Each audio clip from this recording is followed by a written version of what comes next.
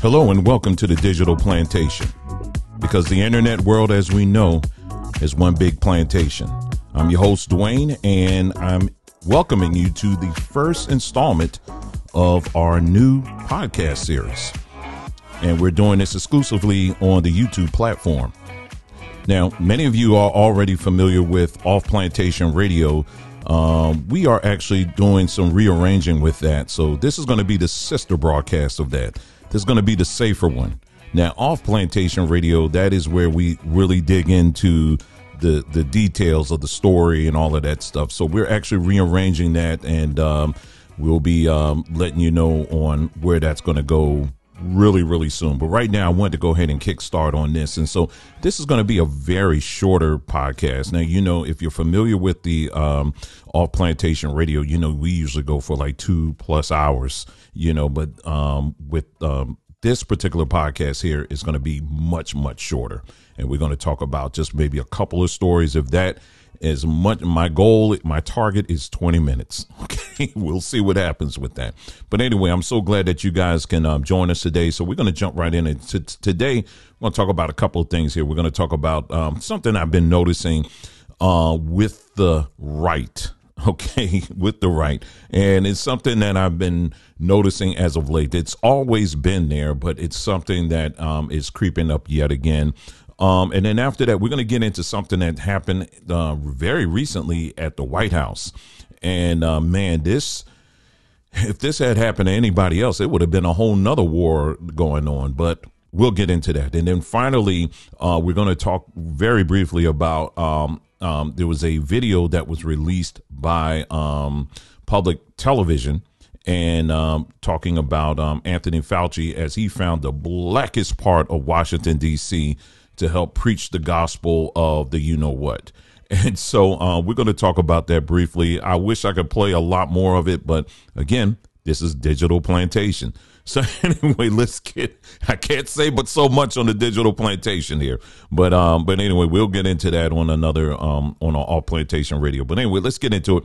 Now, I tell you, I have been, Stu Peters, if you're not familiar with him, he is a guy that has been unloading a whole lot of information as it pertains to the you know what, the V scene. Okay, I'll just say it that way because I'm on the plantation, right?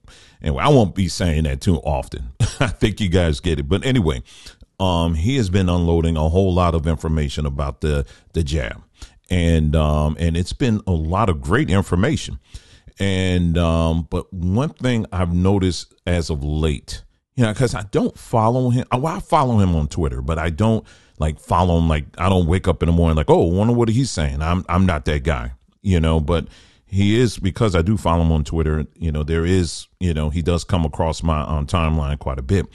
And one thing I've been noticing him ever since Scott Adams, he's the guy, that the cartoonist that came out and basically said, hey, listen, we just need to leave black people alone. If they feel like we're a threat to them and all that, we just need to leave them alone. Now, I partially agreed with him. You know, I said, yeah, just keep all that energy over there. That's what I was saying, right? That's what I meant by that. But I understood where he was really coming from, you know, but I can only go by what he actually was saying. And so, you know, so part of me, I did agree with him. I said, yeah, just keep all that energy over there. Leave us alone. Exactly. You know, however, what this thing also did is that it's starting to stir up, and I can't really attribute it to him, Scott Adams, because it's been there for a while. But there has been, as of late, a lot of aggression, if you will, you know, coming from, you know, I would say the active or politically active whites, you know, the ones that you see a lot, you know, the talking heads on social media, you know, that tend to lean more towards the right. And, you know, freedom first and let freedom ring. And, you know, this is my land and all that kind of stuff. And with the irony of that, it sounds just like the FBA people, Foundational Black Americans. But anyway, that's another story. But anyway, he has been putting out a string of tweets where basically he's been highlighting a lot of these videos, these crazy videos that you see. And I've been warning our people about this, you know, and just, you know, how a lot of these videos that have been uploaded that sadly our people have been uploading on social media, you know, showing us fighting, showing us tearing up stores and doing all kinds of crazy stuff. And I remember years ago telling people, you know, I was on the internet. I was searching for something and I came across this web page. It was a video platform. And little did I know, I was like, oh, this is like some kind of white supremacist platform, because everything I started noticing, I was like, oh, this clearly ain't YouTube. And so anyway, but I noticed that a lot of the videos that was coming up were some of the same videos. They were just actually connecting to videos that were posted on was it World Star? So they were just reposting it. Literally, they were going to World Star, reposting videos that were posted on World Star and putting on a white supremacist page. And so anything from fight videos, you know, women shaking their behinds, all that kind of stuff. I mean, just the lowest of the low. And so I've been warning our people for a long time. I said, listen, our people, you know, so some of our people, you better get a handle on this. If you see this stuff being posted on social media, you need to mark it.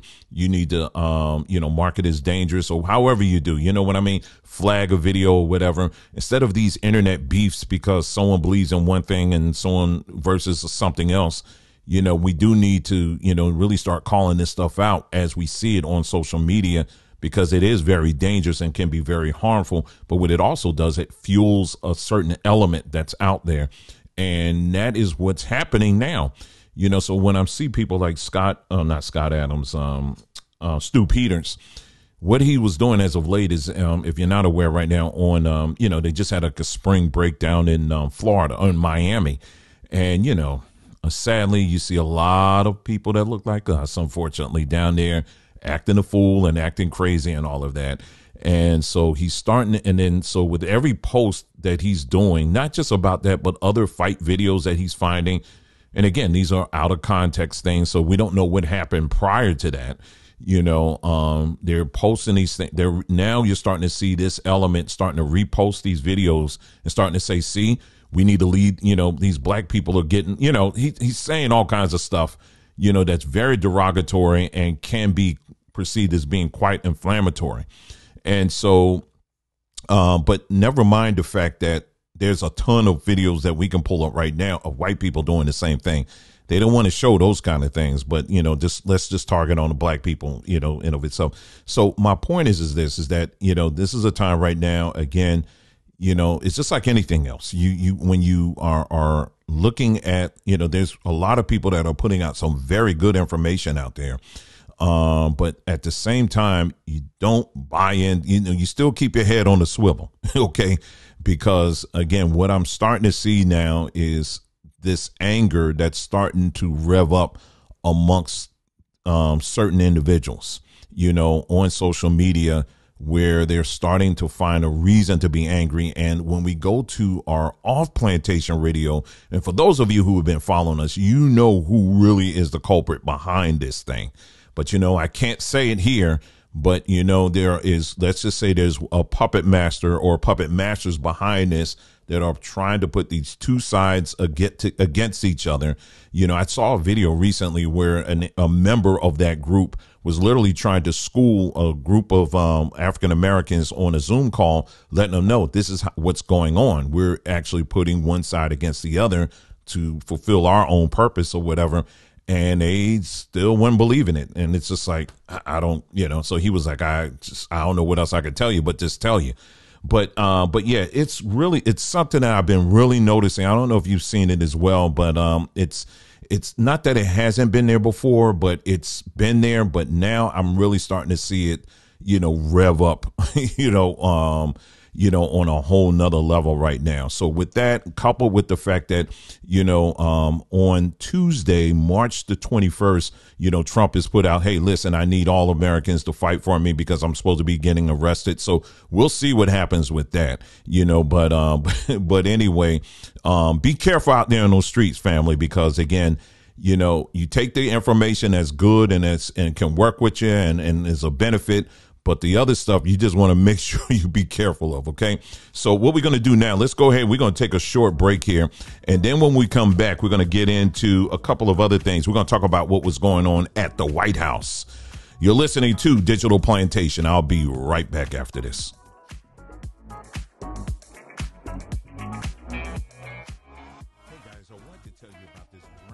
Coloring book created by my son and I. It's called Reaching for the Stars. In it, we created 50 pages of black men, black women with their own unique backstories who have built businesses and are doing the things they love and are enjoying life. Children will also get to see the value of men and women loving and working together. We call this a forever coloring book because you can print and share with your children, your grandchildren, your little cousins as much as you like. Also, it's a great tool for homeschoolers and teachers. The price is $9.95, and you can purchase it right now on chalkstock.art. All right, that's chalkstock.art. Y'all check that out. We have a whole line of cards and stuff that's being that we're uploading as well, or we've uploaded. So check that out at chalkstock.art. You know, because we got a whole line of greeting cards and mugs and all that kind of stuff there. So check that out when you get a chance, okay? All right, so let's go ahead and get on back here, what we're going to be talking about here. The White House, very recently. Now, many of you, I don't know if you've heard of this news agency. I've actually seen them on YouTube. I'm trying to find it. It's called Africa News, or News Africa, sorry. And just very recently, you know, the White House, you know how they have their press briefings. You know, there is a gentleman who represents News Africa who's been really demonstrating in there. He's saying, listen, enough is enough, you know, in this whole little tirade thing. And I'm going to play the audio here in a moment. He was just saying, hey, listen, I've been up in here for 7 months and we have not been called on, not once. And I think that's a very fair point. Now, I do understand in that world, you know, just because you get a seat in the press briefing room, it doesn't guarantee that you're going to get a question answered. In fact, there's been many cases where you have news agencies that have been in there for a very long time, and they don't even get to ask anything. All they're doing is kind of writing down what the other people have asked, and they're just writing it down. That's it. But this is a little different. And we've even heard, you know, black people, you know, who represent black publications and all of that who've complained of the same thing. OK, so that's one thing. If you're talking about just news agencies, this is a little different, I think, because this is News Africa, which means that they pretty much represent an entire continent. OK, an entire continent. That's a little bit different. So this news agency, based on their name, they are responsible, you know, part of playing the part that they're playing for the continent is supplying news for the continent, an entire continent. Now, if this was any other news agency, let's say the one for France, Germany, you go down the list, I doubt very seriously they would get the same treatment. But here in this particular case here, you know, this gentleman here, he's very frustrated, and I'm going to play just a little bit of the video here so you can get to hear what he's saying. And like I said, again, I think it's a very fair point, you know, so I'm not going to play the whole thing, but I want you to check out and listen to how this thing went down, how this thing played out at the White House.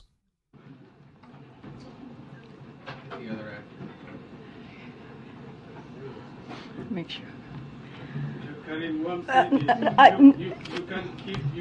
can't keep discriminating against some people in the briefing room because you don't like them, you don't like them. So you have a choice. No, you have a choice. You have a choice. A number of people okay. in the briefing room, and I'm saying that that's not right. This is not China. This is not Russia. This is the United States. This is the White House.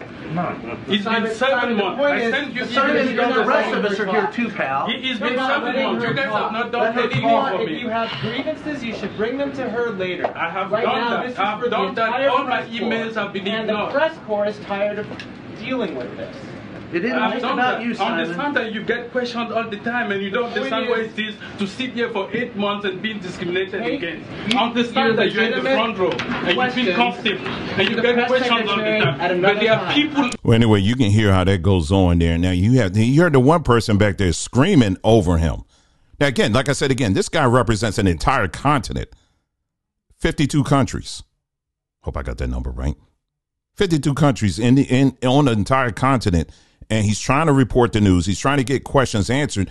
Never mind the fact that the United States has bases on covering the entire continent. And you telling me that he can't get a question answered? And here you have the press secretary, who's also a black woman. She's up there rolling her eyes and all this other stuff and saying, we're not going to do this. We're not going to do this. See, this is what I keep telling people all the time. You keep voting and getting all excited because you got, quote unquote, black representation. And here we have black representation shutting down a whole continent from asking a question. Now, like I said, again, I think this brother has a very fair point. And why is it that he said, I actually misquoted him. It wasn't 7 months. He's been in there for 8 months and has not been able to get a question in to the White House at all. Quite interesting. So you can take a listen to that, do a search on YouTube or Twitter or whatever, and I'm sure you'll be able to find that video. But yeah, I thought that was really interesting. Let's move on to our final story here. Now, Anthony Fauci. Now, I wanted to play this video. I wanted to play the audio for you guys, but I had to really think about it, really think about it. And I was like, I'm not going to chance it. I'm not going to chance it, even though it's coming from PBS. But still, I'm not going to chance it. But I'll just describe it to you. Okay, how about that? And then I'll post the video over on our video platform, which is mybondtube.com. And that's mybantube.com. You can check it out over there. I'll just upload it over there. Or you can do a search for it. You can find it yourself. But anyway, in short, Anthony Fauci. He finds the blackest part, the blackest part of Washington, D.C. to go to preach the gospel of the jab. Him together with the mayor, Muriel Bowser. And they're going over there. And then, of course, they came across one person and she's, is an older black woman. She's screaming, "Oh, I would come and kiss you, but, I'm not properly dressed." And all. And I'm like, oh, Lord. And so then you move on to someone else and, they were kind of excited, too. But then he went further down the street. OK, he went further down the street. Then he came across one lady who was like, well, I heard this thing really doesn't cure anything. And they try to talk her down and say, well, it ain't. But it's better than nothing. It's about protecting your family and all that stuff. And that's what the Mayor Bowser, she chimed in and was like trying to get her to, hey, don't, he's here now. You don't want to, he's telling you the truth now. Now shut up and listen, that kind of thing. Right. But then the final round, he got to the boss round on this one. And it was a brother that came to the door. And basically, he started explaining the fact that, hey, listen, I don't understand why it took, for something that's this deadly. Why do y'all? It's like you guys just literally threw this thing together. And it's not. You didn't take long at all. And the thing that I really like what he said was, he said, when you have to give people something in order for them to take it, he was like, there's something about that's not right. That's off. And boy, you should have seen Mayor Bowser. She was rolling her eyes, cutting her eyes, rolling that neck and everything. Well, listen, I'm going to tell you. And I was like, hold on, sis, let the man talk. Let the man talk. He let him cook. Let him cook. He cooking over here. And so he kept on, telling him, and Fauci was trying to come back and was saying, listen, it's about protecting your family and all that. He said, I get all that. He said, but why do you got to use fear in order to do it? And all that stuff. And he couldn't take it. And finally, then Mayor Bowser was like, okay, come on, let's just go. Cause he don't know what he's talking about. Don't you know you messing me up over here, and he kept on, and after a while he was like, stop using fear or whatever he was yelling to him. But they kept right on going. But see, I saw that and I was like, you know what? With many of us who have been out here, who have been really hitting the concrete, so to speak, and telling our people, listen, educate yourself above all else. Again, I'm on the plantation. There's a lot I can't say, but our main thing is educate yourself regardless of what the issue is. And seeing that video and hearing that audio, it just did my heart so good, because I was like, wow, it's good to see that people are out there doing it. And this gentleman definitely was no exception. And it was so good. So I'll have that video posted on mybondtube.com. And yeah, that's it. So family, that's it. That's all I got for you today. So thank you again for tuning in to the Digital Plantation. Again, because the internet is one big plantation. And I think you know that.